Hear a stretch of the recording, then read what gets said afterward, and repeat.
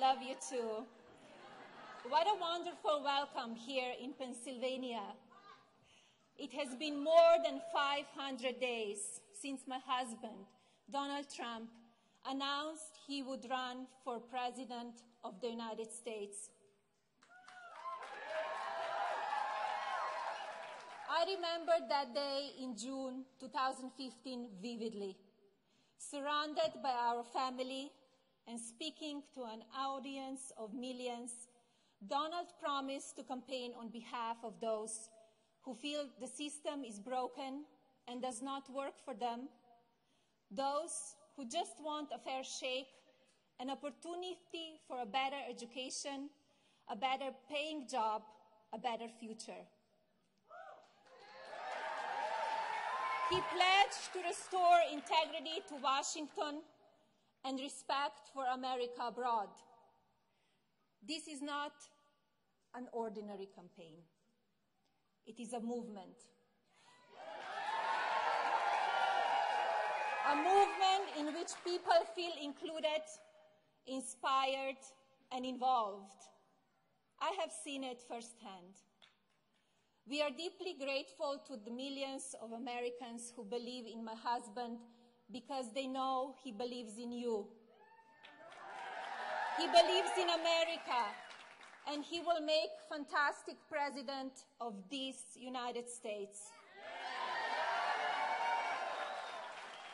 I come here today to talk about my husband Donald and his deep love and respect for this country and all of its people.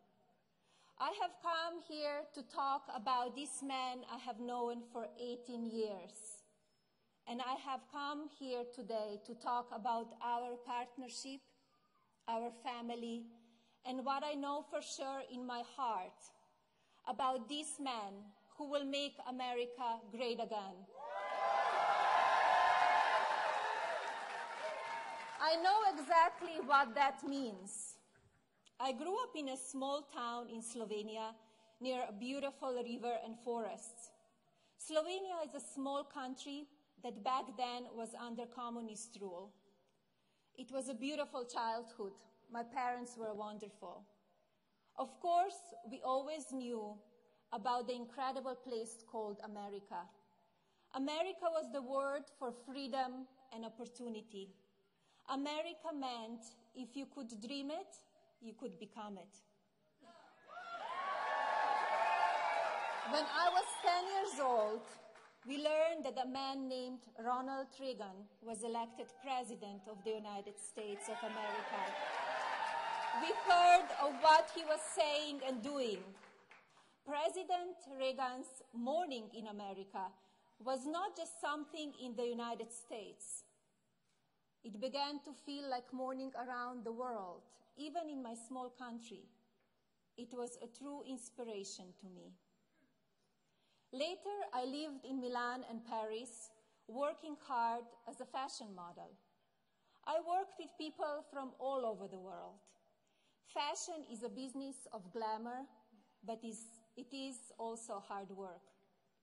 There are ups and downs, high highs, and ridicule and rejection too. I loved my work, and as a young entrepreneur, I wanted to follow my dreams to a place where freedom and opportunity were in abundance. So, of course, I came here. Living and working in America was a true blessing, but I wanted something more. I wanted to be an American.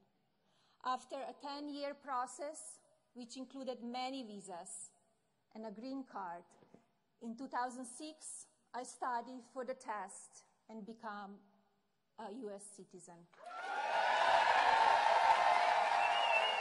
It is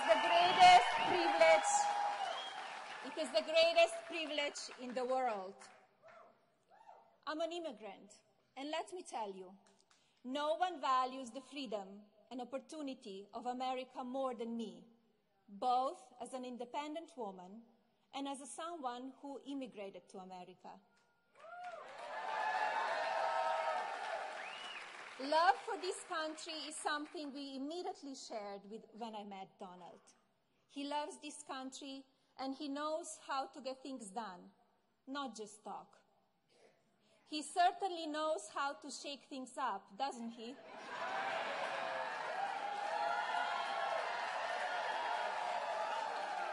He knows how to make real change. Make America great again is not just some slogan. It is what has been in his heart since the day I met him. Over the years of our marriage, I have watched my husband grow more and more concerned as he sees American workers suffer. I have watched him get frustrated as he sees parents struggle to care for children while working outside the home. I have watched him as he sees over and over again policies that make our country less strong, less secure, and less safe. Every time my husband learned of a factory closing in Ohio or North Carolina or here in Pennsylvania, I saw him get very upset. He could see what was happening. He saw the problems. And he always talked about how he could fix them. My family is truly blessed. The most important thing we have in our family is health and love and loyalty. Donald has built a very successful company. The privilege to go to work each day to do a job that he loves, alongside of his adult children. This is a great blessing for any parent. He had a great and fulfilling life. But Donald knew he could not sit by anymore and watch what was happening in our country. And that is when this campaign, this movement, began.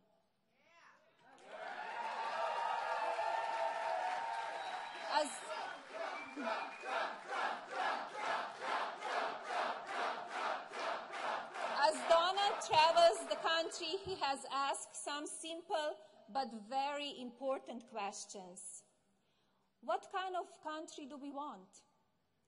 Do we want a country that is safe with secure borders? Yes. Do we want a country where every American gets a fair shot? Yes. Do we want a country that honors our Constitution? Yes. Do we want a country that honors life, liberty, and the pursuit of happiness? Yes. Do we want a country that respects women and provides them with equal opportunity? Yes. Do we want a country where every child has access to a good education? Yes. Do we want children to be safe and secure and dream big dreams? Yes. Do we want a president who is beholden to no one but you, the American people? Yes. Do we want a president who is a fighter for us and will never give up? Yes. Then we want Donald Trump to be our president.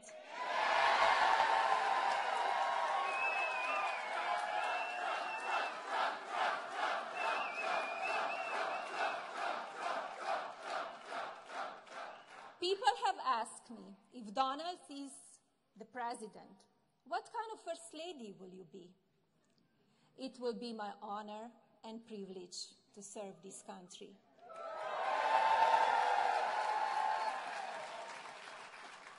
I will be an advocate for women and for children.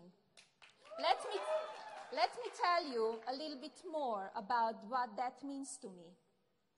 I'm a full-time mother to our son, Berwyn, an incredible boy. As his father travels around the country, running for president, I'm with our son. We talk a little bit about politics and a lot about life, homework, and sports. Berwyn has many privileges and advantages. We know how fortunate we are. Still, I have the same conversations with my son that many of you have with your sons and daughters and nieces and nephews, grandchildren, and godchildren. I want my little boy to know that he is blessed to have been born in a country that values individual freedom and constitutional democracy.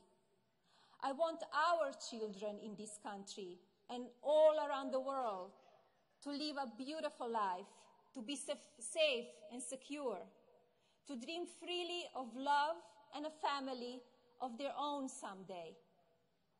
We need to teach our youth American values: kindness, honesty, respect, compassion, charity, understanding, cooperation.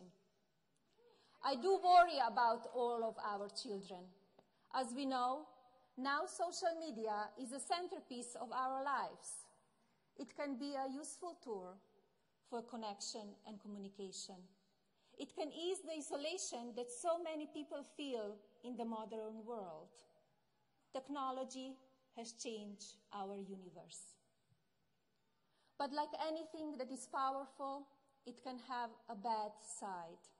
We have seen this already.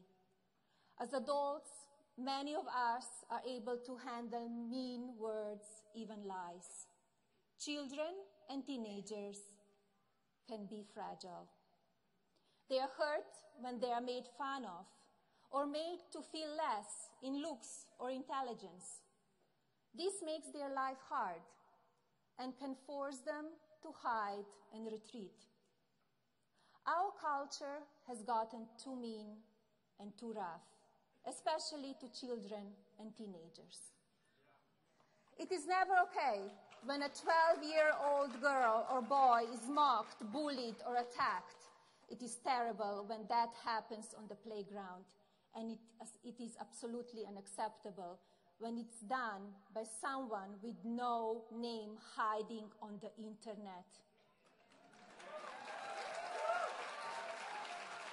We have to find a better way to talk to each other, to disagree with each other, to respect each other. We must find better ways to honor and support the basic goodness of our children, especially in social media. It will be one of the main focuses of my work if I'm privileged enough to become your First Lady.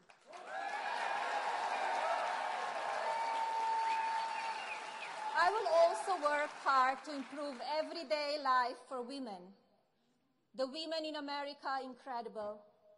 They are strong, intelligent, generous, committed, determined. With opportunity, women will advance and achieve. But some women have been left behind. I see that. We cannot call ourselves a fully developed or advanced nation when 50% of our women live in poverty, when 16 million are without health insurance, when too many are choosing between basic needs like rent, food, and health care. This cannot be. We cannot afford to have more of the same. We must break with the failures of the past and embrace a future that is worthy of this great nation and her beautiful people.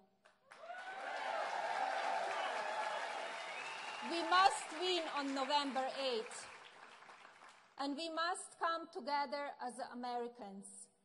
We must treat each other with respect and kindness, even when we disagree. I will be there to support my husband's efforts to help all Americans when he is president. Donald Trump will make America fair. He will make America safe. He will make America prosperous. He will make America proud. And yes, this man I know so well, Donald Trump, with your help and God's grace, will make America great again. Thank you. God bless you. And God bless this beautiful country.